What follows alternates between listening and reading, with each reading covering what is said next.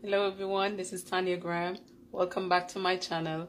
Lord, I pray that each person that clicks on this channel, you wash and cleanse their mind and their spirit. Fill them up with love and unity. Go ahead and subscribe to this channel where you can learn about my weekly motivation tips. And don't forget to share it with someone who can benefit from it. This message is how I can be a giver from the heart.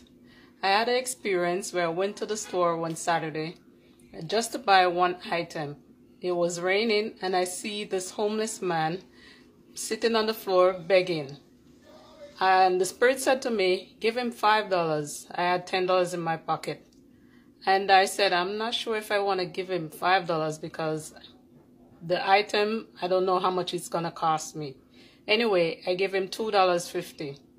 When I left the store, I went across to another location. Someone called me on my phone. When I answered, the person said, meet up with me. When I met the person gave me $60 to take care of something for them for the following week. I said, oh my God, look at this. So I'm just trying to say that if I just follow the Spirit that said to me, give him $5, just imagine how much I would have gotten. Even when I know I could replace it within that following week.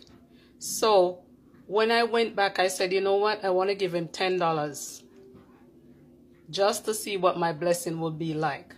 When I go, that gentleman left. The Spirit said to me, you know what? You disobey, and the angel already left. So just imagine how many times God used some small things to test us and we didn't pass that test. So it doesn't matter if that person is homeless or is just a regular individual, or if you give it to a pastor or a church or a donation service. It's not your business to worry about what they do with the cash. Just to know that you're doing your part and you're pleasing God so that He's pleased with you.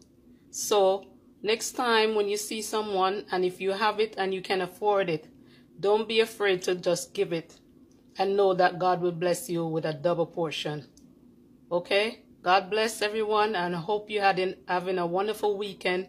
I'll talk to you soon. Bye.